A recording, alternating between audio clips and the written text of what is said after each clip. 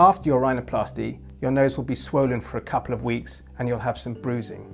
And probably, if someone looked very carefully at your nose, they'd see swelling for about 6 weeks afterwards. So yes, in the early post-operative period, somebody would know you'd had nasal surgery, even if they don't work out that it's cosmetic nasal surgery.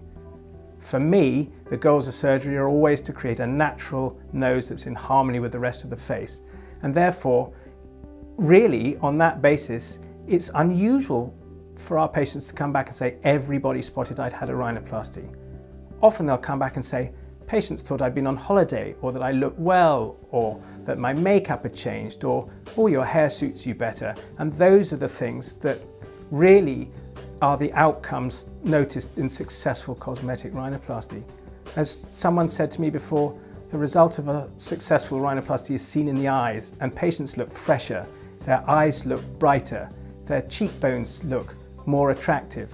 And to actually spot in a good natural rhinoplasty result that it was the nose that was changed is really unusual, surprisingly.